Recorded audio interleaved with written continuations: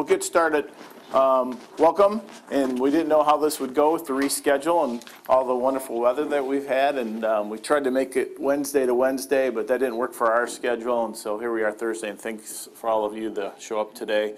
And as we've been doing throughout this school year, we've been kind of highlighting some of our different programs and options that we want to make sure everyone knows, and this one's very, very new and is going to grow into other schools next year, so I think it's a great opportunity to talk to all of you about something we're trying to do, some extending of maybe our highest learners going forward. And so I'm going to hand it off to Brutyn, our Associate Superintendent. I think he's going to hand it off to some of our teachers, and I was glad to see we have one of our students here too. So I'll stop talking, and it'll be Brian at this point. Hi, everyone. I appreciate the opportunity to share an exciting new program that we've been piloting in Midland Public Schools for the past 2 years, and we'll expand out into the rest of our elementary schools the following year. It really has been an interesting journey in trying out some different pieces of this, and I want to stress a couple things before we begin. Currently still it is a pilot, and so I know that a lot of hands are going to go up at the end of this. There'll be a lot of questions. We'll give you the concrete answers that we have, and we'll be extremely honest with you and tell you that's a pending decision as well too. Pilot's teaching us a lot, and we're continuing to grow within this program. But you see here that we have lots of guest teachers that are with us. We have a student as well too. Luann will introduce our teachers and our guest student as well when the time comes, and they're going to share with you some real exciting things, because that's really where some of the magic is happening within this program. So as you could see on the display board, the name of the program is Prodigy.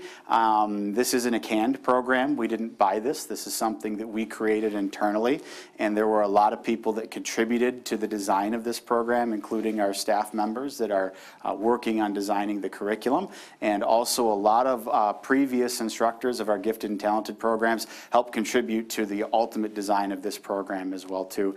And you can see that the analogy has a fancy acronym to it, promoting rigorous opportunities to develop innovative and gifted youth. And I want to give you a touch of the background so you can understand the context of what Prodigy is, why we created it, and where we hope that it'll serve us in the future. Our venture into Prodigy and gifted and talented, it's not new in Midland Public Schools. For those that know the history of Midland Public, there's been a lot of gifted and talented programs throughout the year, and was a program for a while, and we've had various different versions of it. And what we've created now really came from two main reasons. The first main reason is when we went to authorization to make all of our elementary schools IBPYP, they really forced us to take a look at some of our internal operations and how it was that we were presenting content. And one of, I think, the most glaring things that stood out within the IB practices was the thought that our learning really should truly be transdisciplinary, meaning that you can connect the core content areas, what you're learning in math and ELA and the social studies can connect together. And when we were taking some of our gifted learners at the time, removing them from the classroom and having them learn core subjects in the next grade level, that really didn't help us promote transdisciplinary learning, because there was a disconnect, and our units that we developed weren't quite meshing that way. So IB really challenged us to think about whether or not that practice was giving us what we truly wanted in the delivery of our core curriculum, and it challenged us to try and deliver these services to some of our most talented kids, but also provide them the authenticity and the rigor that comes along with the transdisciplinary concepts. That's great on paper and it sounds fancy, but when you take a practice that's been happening within Midland Public for a long time and say, okay, we need to find something, stop it, and move it, we know emotions are going to be involved, and we know that it doesn't work to just take something away without replacing it, and replacing it with something better. Right? And so that's where Prodigy really came from on this. For the past years, if you were gifted and talented within Midland Public Schools in grades K through 5, our services that we're offering were, one, always differentiation within the classroom. That's always our primary mode, and our instructors do a wonderful job at trying to make each kid's individualized learning experience as authentic as they can. But we also had something that was called cross-grading, if you're familiar with that term. And cross-grading happened in grades 3, 4, and 5, and only in the subject of mathematics. And what we found when we were looking at our data is that we really had progressive cross-grading enrollment. And what I mean by that is third grade numbers would usually double into fourth, and fourth grade numbers would typically double into fifth. And we would have roughly in the district around 25-ish students total throughout K-5 elementaries that were cross-grading. And that was pretty stable. Sometimes you'd have a little higher number, sometimes you'd have a little bit lower. But we also found that there were pockets within Midland Public Schools, and actually entire schools, that had 0 cross-graders as well. And so when we looked at that and we thought, well, we may be able to expand our services, reach kids in subject areas that aren't just mathematics, because we know that there are students that are gifted sometimes in ELA and some of the other core subjects, while also really reflecting and making our core learning within grade levels truly transdisciplinary. So we set out our objectives, and our objectives were to, number one, increase the number of students that we were serving. We wanted to get that number from around that 25 mark, and we want to eventually get to near 100 students K-5 that we're serving gifted and talented. And we also wanted to, as I said, expand our GT services not to students that are just solely gifted in mathematics, and reach some of our learners that we think are really thriving in some of the other areas as well too. That was our core theme and our core vision when we were designing these programs.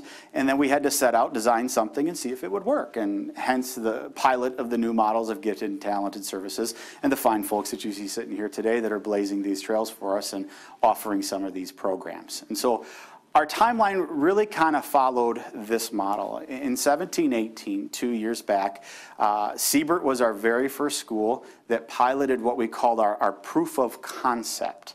What we did at Siebert to promote the transdisciplinary learning is the students that were being cross-graded in grades 3 and 4, we moved those cross-grading services to before school. So those students would get their extra content in mathematics for about half hour, 40 minutes before school, 4 times a week. And then they could participate in their core units with their instructors. And we tried that for a year just to see, A, would the students still learn at the same pace? Were they truly getting that authentic individualization they wanted to? And would this before school model present barriers for our parents in terms of transportation, attendance, et cetera, before we expanded out? We learned a lot during that first year. We learned that there were some barriers that we had to address. We learned that frequency was a bit of an issue too. Little Tykes getting up 4 times a week, but a half hour, 40 minutes earlier. We know the research tells us that can be tough a little bit when everyone needs their sleep cycles and those type of things. And so we found that that Siebert model said that it can work, but we can have a few tweaks that we need. That progressed into this year, into 18-19, and we decided to expand the official Prodigy program, and we expanded it to 3 schools. We chose Chestnut Hill, we chose Central Park, and we chose Plymouth as our schools that would actually pilot the Prodigy program this year. We tweaked it a bit where it wouldn't be 4 mornings per week. We tweaked it to be 2 mornings per week, about a half hour, 40 minutes apiece, with really an exploratory year for curriculum where we have our teachers that are really kind of blazing trails in each of their schools to see which type of curriculum is working, where we can learn with each other, collaborate with each other before we officially expand out to our other schools. In 1920, next year, we are going to expand this to all of our elementary schools, so everyone will have a Prodigy program. At that time, we will be serving nearly 90 to 95 as our projected students, so we'll get to our target goal of approximately 100. And really for us, this was a time to say, it's good to formalize what our gifted and talented services will be for our students. So we can define on paper what those are, put on the website, if you think that your student is gifted and or talented, here are the different options that your students will have in MPS. We haven't revised those formulas in quite a long time, and we do get occasional calls from parents saying, I want my student to skip a grade. Well, they've been so few and so rare that we've been kind of handling them case by case. As a part of this entire revision, we formalize that process, what that will look like, as well as formalizing what we want to happen for Prodigy and also for the future of cross-grading as well, too. We'll get to those policies. I'll give you a slide on that at the end because I'm sure that's something that you're really going to want to see and know about. And we'll wrap up the presentation with what those formal policies are going to look like. But what I really want to focus on now is what our current Prodigy pilots look like, what they're doing, and have you hear from the instructors that are doing it and the students that's doing it as well too. So to recap, this program serves students in grades 3 through 5. Research really tells you that to identify K-1-2 as gifted and or talented can present some challenges. There's some agreement and disagreement on 3 versus 4 versus 5, but we feel that by 3rd grade we start to see some students that are starting to rise and need to be challenged a little bit more. And at our grades, at our schools, our 3 schools that have Prodigy right now, we have 1 facilitator each in those schools, with the exception of Central Park. And due to the size of Central Park, we were blessed that administration supported us with having 2 Prodigy instructors there as well, so we can keep the numbers a little bit lower to make sure that we're challenging kids individually as well too. And this next piece here, our goal in this program is to challenge the top 3 to 5% of students. And I really want to take a minute here to explain this to you because I can anticipate questions already saying, what are the cut scores on the assessment? Where is the matrix that we're used to seeing? And this is one of the things for Prodigy that's going to create, we know, a bit of anxiety, but will help us meet what our goals and objectives are. When we say 3 to 5%, we're talking about 3 to 5% at each school. And so because we have multiple schools, what is top 3 to 5% at school A may not be the same as what the top 3 to 5% is at school B. If we were setting just a static cut, we may have schools and places that would not be serving a volume of kids. And we think that serving a higher volume of students with that school being able to individualize will help us meet our target of really starting to push more of our top learners than we were before, just with about that approximate 25 number that we had. And so if you're going to ask me, Brian, what is the exact cut math score that it takes to get into this program? We don't have one, and I'm not going to put the slide up there because when we're looking at each individual school, it's going to vary a touch based on what the clientele that is from each of our individual schools as well. We also take teacher recommendation into this as well because some of the assessments that we look at, we all know, realize, acknowledge a student may have had a bad day, maybe the assessment isn't their strong point, but sometimes teachers just know. And they know that there's certain students that really need to be challenged in certain ways. And we also have parents that sometimes just know. And so we have to take that into consideration. And then we have some internal processes that we use to try and vet that.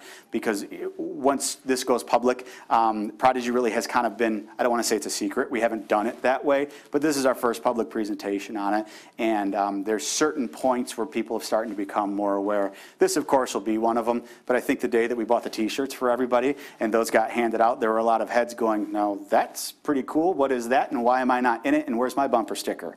Right? And so some of these type of things will start to make this a little bit more prominent, and those questions will be answered as they come through. As I stated, we meet twice weekly before school, and herein lies now some of the challenges that we learned with Siebert as well too. We found that students eligible in 5th grade, we didn't want them to have to make a choice between participating in Prodigy and participating in band. Oftentimes those two would conflict with each other because a lot of students that are gifted and talented also are in the band as well too. So we walked to our scheduler of our auxiliary services. Scott, you've met him many times before. He's, I think, presented to PIC almost every single time. And we challenged him to give every single school doing Prodigy 2 mornings free of band, so a student wouldn't have to choose between the two, that they could participate in Prodigy and participate in band at their school as well. We plan to do that next year as well, to not force those choices, and we're really going to rely on our internal schedulers to be able to make that happen.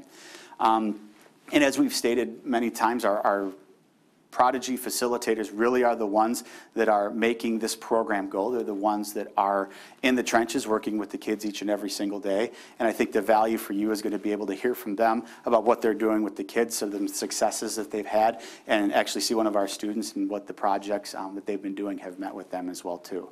So at this point, I'm going to turn it over to Luann. And Luann, if you don't mind introducing our team, and then our team will talk to you a little bit about what's been going on in some of the schools, and we'll hear from them. At Chestnut with her group in the mornings. At Central Park, we have Jillian Struble and Amanda Ladach, and this is Henry Kosick, who is going to be sharing some of the work he's done in Prodigy this year. So thank you for being with us, Henry. And then at Plymouth, we have Kelly Krause. So how about if we start, well, kind of where we started at the beginning of the year. You wanted to talk about the Joe Bowler piece?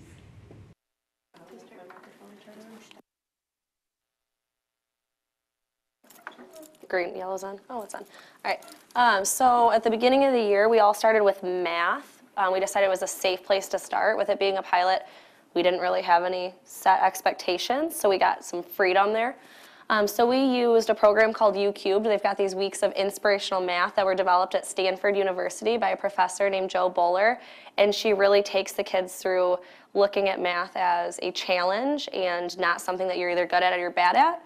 So we were able every week to push them to looking at patterns, and it was fun because other than the beginning, the very first activity was the 4-4s activity where they had to try to do a math equation using 4 4s, adding, subtracting, multiplying, dividing, whatever it is, to equal every number from 1 to 20, I think we went to. But other than that, we didn't really use a lot of numbers the whole time. So we kind of changed from what they were used to seeing. We weren't just doing long division and seeing what they could do, but we were challenging them to see patterns.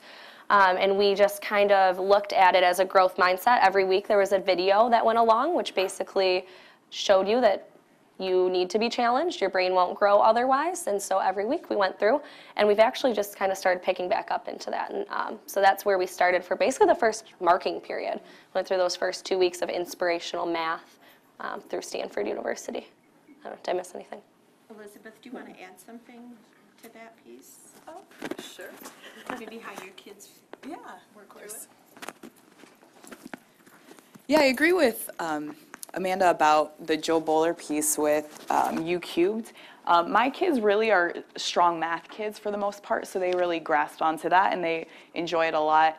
I agree again with what Amanda said about I really like the way that it's set up because it's not plug and chug equations. We're not just looking and extending them into the next grade level. We're kind of extending them at a point where they can look at math conceptually and kind of understand the process of why things are the way they are, why equations we have are written the way they are, which I think will be beneficial when they move on to 6th grade and beyond for, well, not just 6th grade, but every grade level above, just because they could look at math that way.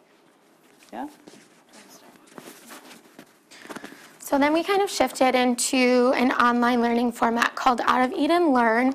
And what it is it's a learning community that engages students of similar socioeconomic statuses and location in a variety of learning experiences. So we all together kind of put all of our classes, we had like a Prodigy class, and we ended up meeting with another group. We're put in what's called walking parties, and we were with a group from Mexico, a group from Switzerland, a group from Chicago, and Massachusetts, I think, was the last one.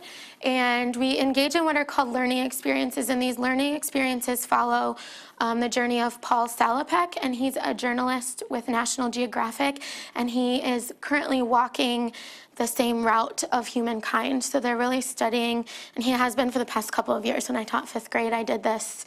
Well, it's been 4 years ago now. So he's documenting with a lot of cultures that we don't typically hear about on the news, just for the sheer fact that he's walking and not taking, an airplane like we would see typically. So every week there was a task for students, and it really got them to kind of slow down and work on observing the world carefully, exchanging different stories and perspectives with people that are different from themselves, and making connections between their own lives and something outside of Midland. And I know for us at Central Park, that was a really engaging experience for those kids that may not necessarily have stepped outside of Midland. So to see like videos and hear from people in other cultures was something very valuable to them. So I'm going to have Henry here. He is one of our Prodigy students, but he's also my student in my own class. So Henry's going to share one of his activities with you. Just click them. Yep, good Hi, my name is Henry Krause and I am in 3rd grade at Central Park Elementary. For Out of Eden Learn, we had an assignment to listen to neighborhood stories. I chose to interview Doug, whose parents opened Sid's Party Store in Midland. Here was the interview.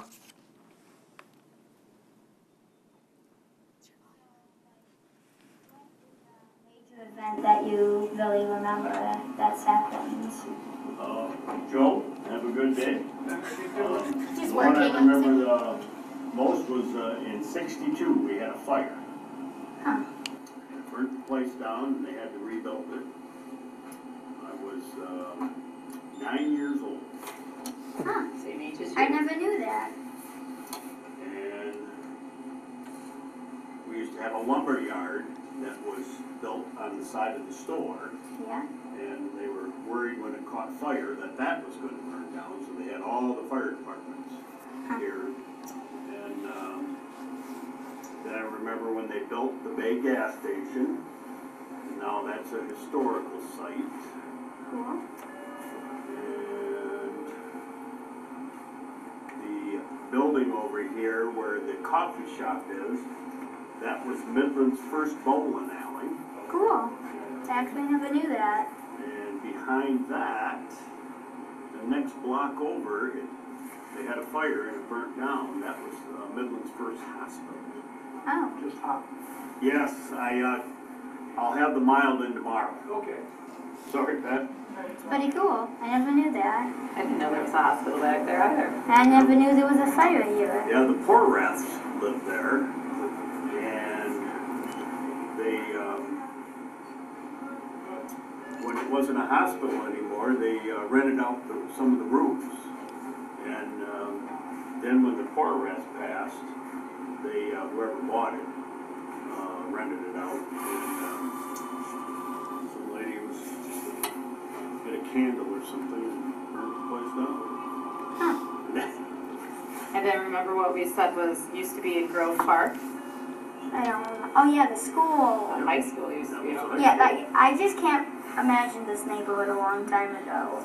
Yeah, it was, and Ashman used to be two-way at one time.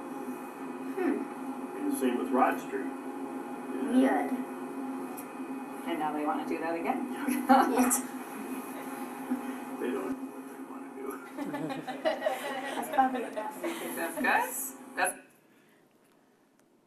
This activity helped me learn to become a better communicator by asking open-ended questions. My favorite part of this activity was learning more about my neighborhood and how things have changed over the years.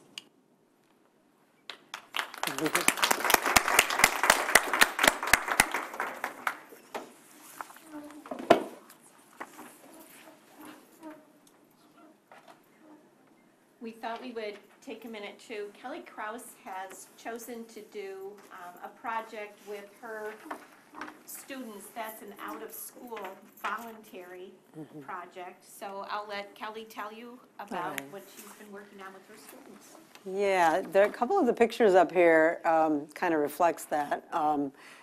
This one is one of my students, Elliot King, and then this is Allie and her mom.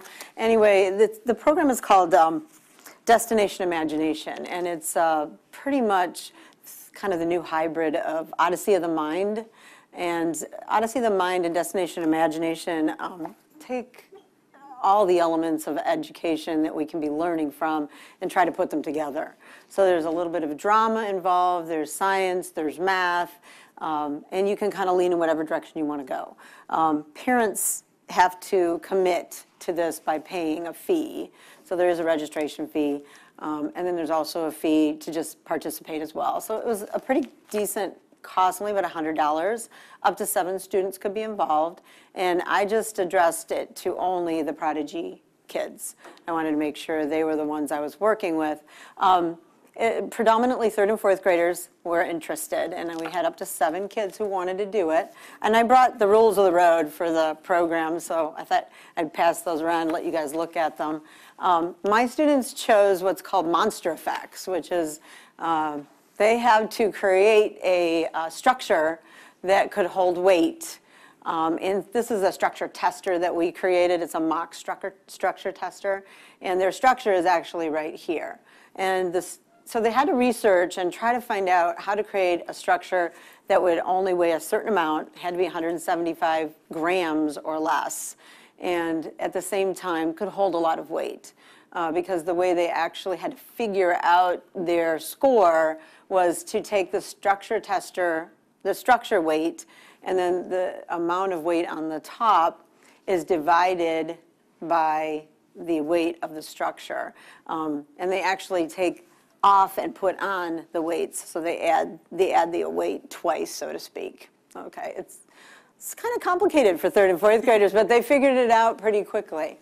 So then they also had to make a story about a monster, and the structure in some way had to have a special effect that would be triggered by the addition or the removal of the weight.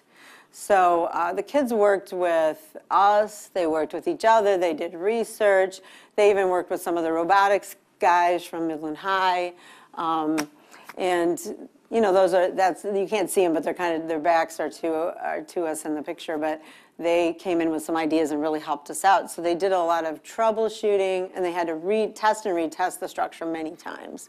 The hardest part for us was trying to make the special effect happen. That was really challenging because there's lots of rules that the kids have to follow. And this is just the handbook for the monster effect itself. So that was, and this is one of the scripts. So if you just want to patch those around to different people, they can see. But the kids over and over really were excited and said, I love this, I want to do it next year. It's something that a parent could lead.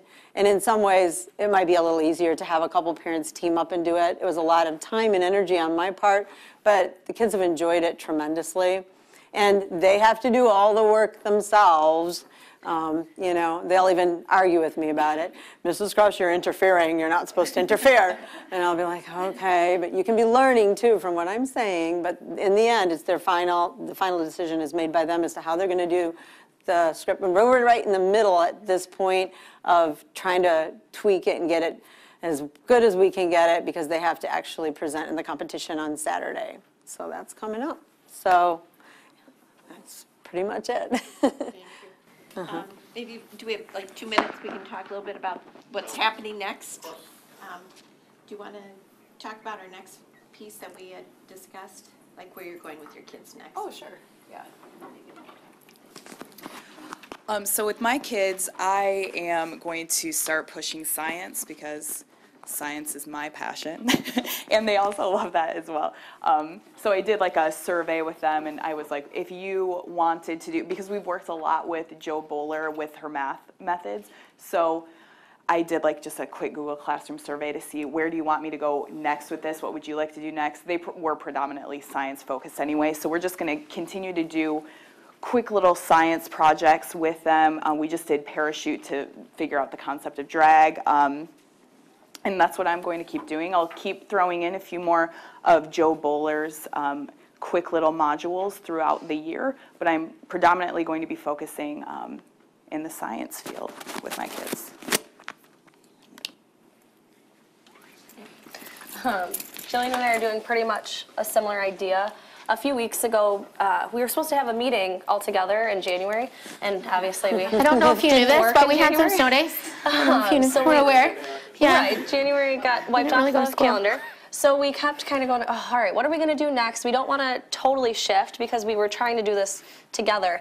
So we gave them an opportunity at the end of January to inquire on their own and research and basically tell us, what do you guys want to do? We explained to them what a pilot is and how we're still trying to figure it out, and basically explain that we want to know what you want to know. It's for you, not for us. And so we gave them that opportunity, and they got to spend a couple days researching and then presented us with what we should do next and why. A lot of the kids just want to say, let's just do this. But then we force them to say, well, what is it? What are we going to learn from it? How do we do it? What do we need? And so they got that chance, and we finished those presentations on Tuesday, actually. Mm-hmm. It was pretty neat to see some of the things that they've come up with. And some of them are a lot deeper than we had expected them to come up with. Mm-hmm. And they talk about, like, a lot of them were science topics. Henry, you had a science topic, didn't you? Yeah, mine wasn't the best, though. Everyone's else was really good. What was it about? I was just, like, just like slow movement. Like it was dripping 2 different colors of food coloring into water, and then seeing how they both meet together and form a different color. So different like reactions and things with properties of matter, chemical reactions, geology things, rocks, math, animal research. So we kind of let them, and then it was nice because they got to do a Google slide to present kind of their facts to us. So we got that technology piece in there too with the writing components as well. So we're gonna, it looks like from now here on out, we're gonna do some experimentation and then some math to get back in there. So that's where we're headed at Central Park.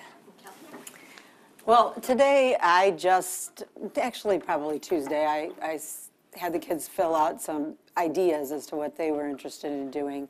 We had also done, as an offshoot of Destination Imagination, we had created structures similar to the one that's in there, and I used the structure tester in our class with Prodigy, and the kids tried, okay, what would happen if we only took 3 of the rolled up pieces of paper and put rubber bands around them, and they are just estimating to see, do they get the same amount of weight, less weight, what does the ratio come out to be? And so we're kind of wrapping that up right now.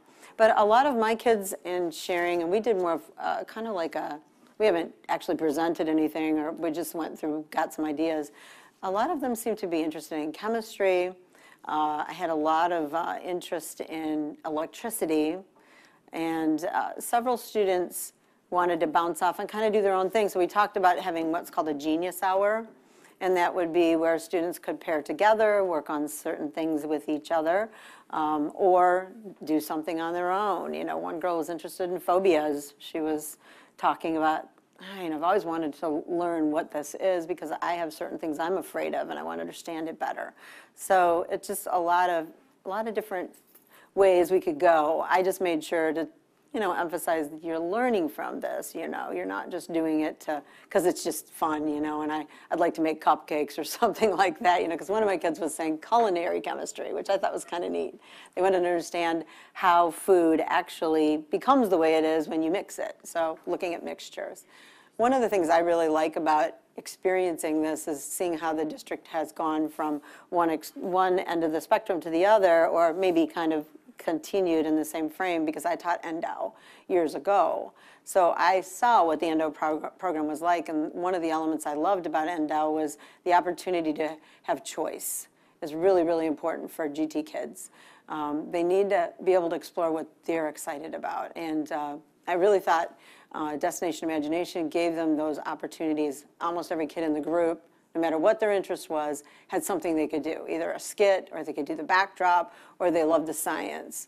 And the same thing, I think we're trying to do that within the program itself too. With Prodigy, we're taking the math and we're giving them those opportunities. We've given them an opportunity to do writing, reading through Out of Eden, and then now we're kind of expanding and opening it up to them, and that's really huge with GT kids. So it's been nice. Mm-hmm.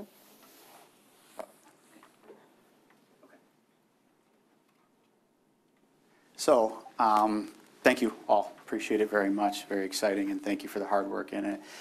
Next year, our Prodigy team will expand by 2. Right, 2 additional schools, 2 additional instructors, and Luann has blessed us with writing proposals to our Board of Education to support professional development for our team, to be able to meet and to collaborate and to keep coming up with ideas and figure out what's working and what's not working. And we hope to continue that because we know that there's value in the cross-collaboration between schools and great ideas to be had amongst each other. I had mentioned earlier that we're really utilizing this rollout of Prodigy district-wide to reestablish what our GT services are as a district, and evolving from what's on paper now to what our next generation of services will be. So to recap, what is on paper now is for GT services for students that are in grades K through 5. We offer cross-grading, and cross-grading for grades 3 through 5 in mathematics only.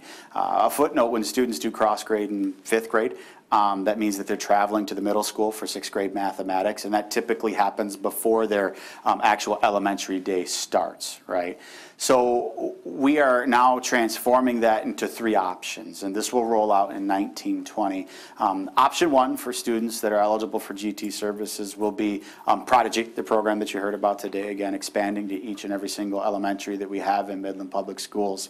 Number 2, and I want to emphasize rare circumstances, happens maybe once a year. I think the most I've ever seen in my 5 years with MPS was 2, is grade skipping. And this would be something that a parent feels that their student is ahead of their peers and wants them to skip an actual grade. We have gone from handling them case by case to actually formalizing that application process, and we'll be publishing what that application process is for parents that want to.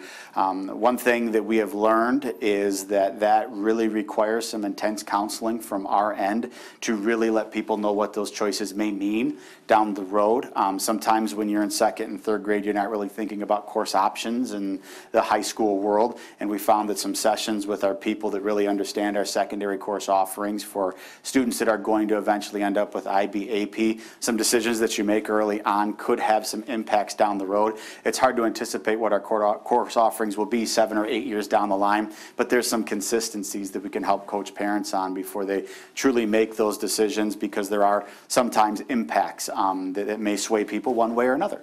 And so we've formalized that process.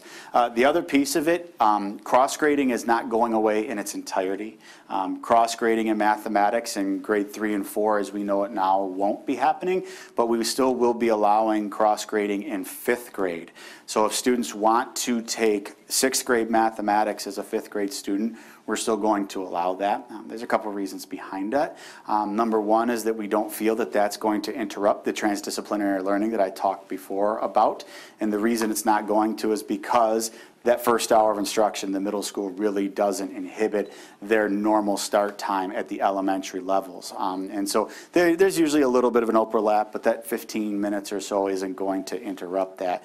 And the other piece of it is we know that there's a lot of people that are very passionate about math and really want to get themselves a head start and movement into that next level. And so we're still going to offer that option. When we had talked with parents and teachers and staff and our middle school instructors, they felt that it was important to preserve that piece of the cross-grading aspect that we did. So there still will be a test-in process for that. Luann and the curriculum department will be running that test-in process, and they are going to be utilizing similar testing and assessments to what we've been doing, and continuing to explore and see if there's other assessments out there that, as the future progresses, give us a little bit more of an authentic view on it. But that's something to be determined best by the curriculum folks for what they feel is the best measure for that. So these will be our formal 3 options that we have for students in GT services. We really, again, recalibrating back to what our goals were. Our goals were, 1, to expand the number of kids that we were serving. As a district, we were in that 25 approximate range each and every single year. By this time next year, we'll be near that 100 range. So that will be an accomplishment for that goal. I think that the presentations the teachers gave you were evident that we're meeting goal number 2, which was to expand into other subject areas just from mathematics as well, to be able to challenge some of those other students. And, you know, we really, truly as a district have been focused on closing our achievement gap, but we also still know that there are students at the top range, and we know that peer interaction with other students of similar capabilities can really help them grow as well too. And we think that this program is going to help us do a little bit better job of that accomplishment than what we've been doing as a district. So we've been excited and truly blessed to have the instructors that we do that signed up to take this on as a part of their daily life. You know, when you think about it from an instructor workload standpoint, that means a couple mornings a week that they're getting up a little bit earlier, and the prep and the time that takes to set up, as well as the multiple hours of collaboration time that they've put in as well too. We're excited to see where this goes, and the ideas will continue to evolve as well to hopefully try and strengthen our program each and every single year. So at this point, we're open to questions that you have for myself, for our Prodigy team, our student as well too. We're happy to answer any questions that you may have about the program, visions that we have for the future. We'll try to do our best to take care of any curiosities that you have. Yes, ma'am. You pointed out that the hours in the morning are to accommodate band students. What about orchestra students? I'm sorry. What about orchestra students? Right. But the hours accommodating them. Yep. I Yeah. heard- Yeah, all Yes. music programs. All All music. music. Okay, so I'm gonna say this in a nice way. Your slide should reflect that. It's Duly band and noted. orchestra. Understand. Know that our scheduling agent who's doing that, Scott, he's in charge of all music programs, and so when he's scheduling those things, my verbal faux pas does not reflect what he's really trying to do It is both. for all students involved in the music program. Thank you for that correction. I appreciate that. That was our intention. Yep. Sure. Other questions we have for the program that we can answer for you?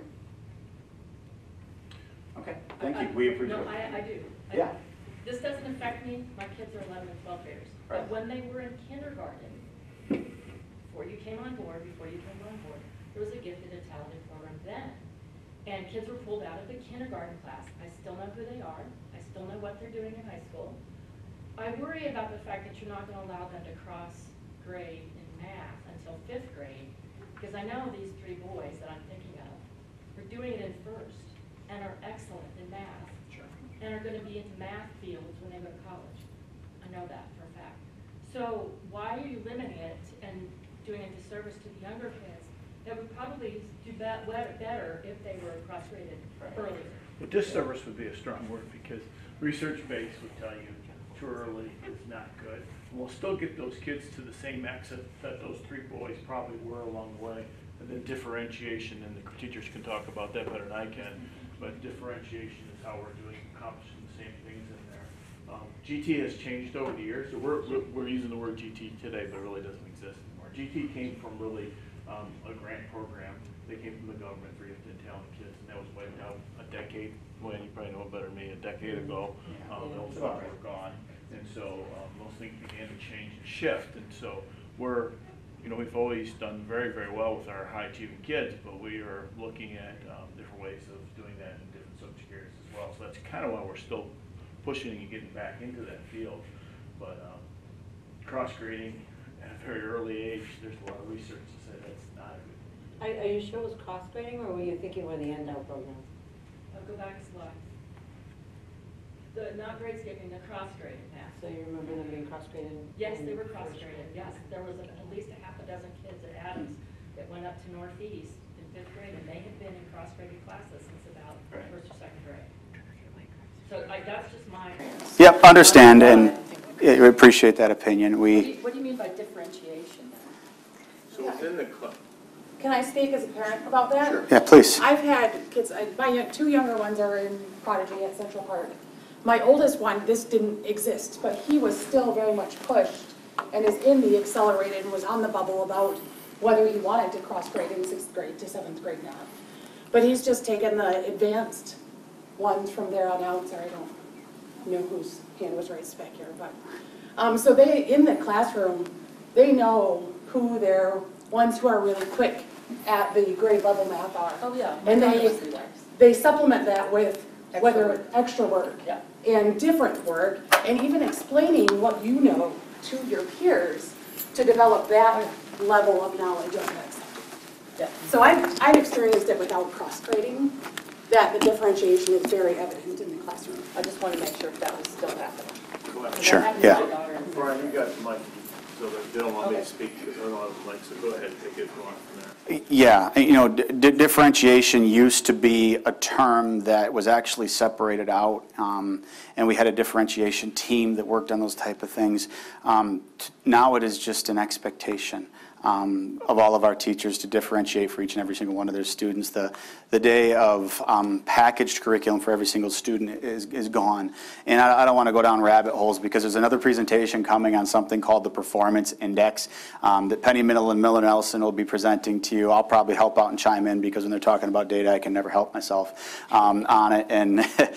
But our world now of accountability holds us accountable for the growth of each and every single student, and it doesn't matter if the student is at level A or if they're at level Z.